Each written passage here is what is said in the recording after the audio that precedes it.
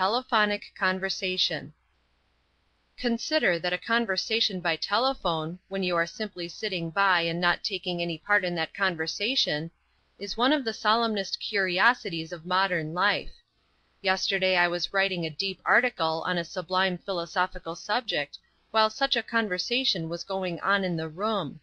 I notice that one can always write best when somebody is talking through a telephone close by.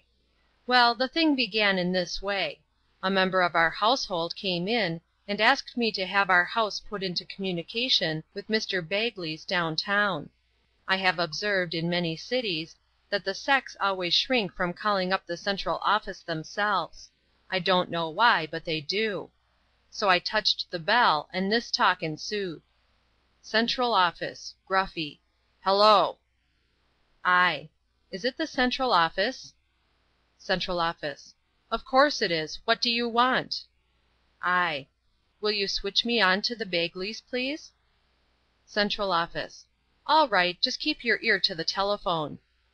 Then I heard k-look, k-look, k-look, cluck, cluck, cluck, look, look, then a terrible gritting of teeth, and finally a piping female voice. Yes? Rising inflection. Did you wish to speak to me? Without answering, I handed the telephone to the applicant and sat down. Then followed that queerest of all the queer things in this world, a conversation with only one end of it. You hear questions asked, you don't know the answer. You hear invitations given, you hear no thanks in return. You have listening pauses of dead silence, followed by apparently irrelevant and unjustifiable exclamations of glad surprise or sorrow or dismay. You can't make head or tail of the talk, because you never hear anything that the person at the other end of the wire says. Well, I heard the following remarkable series of observations, all from the one tongue, and all shouted, for you can't ever persuade the sex to speak gently into a telephone. Yes? Why, how did that happen? Pause. What did you say? Pause. Oh, no, I don't think it was.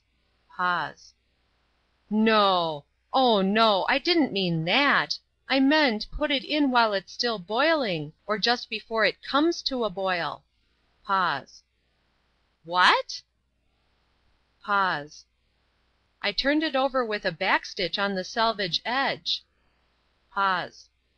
Yes, I like it that way too, but I think it's better to baste it on with Valenciennes or bombazine, or something of that sort. It gives it such an air, and attracts so much noise.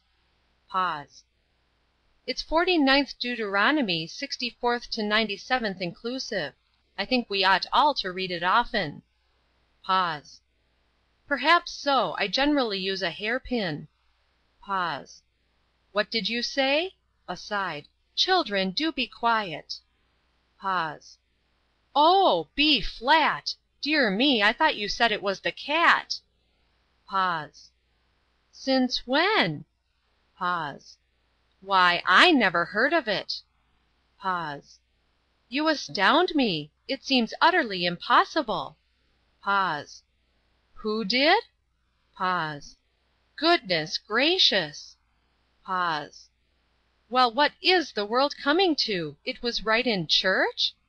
Pause. And was her mother there? Pause. Why, Mrs. Bagley, I should have died of humiliation. What did they do? Long pause. I can't be perfectly sure, because I haven't the notes by me, but I think it goes something like this. Tiroli lol lol, lol loli lol lol, otoli lol lol li li li I do, and then repeat, you know. Pause.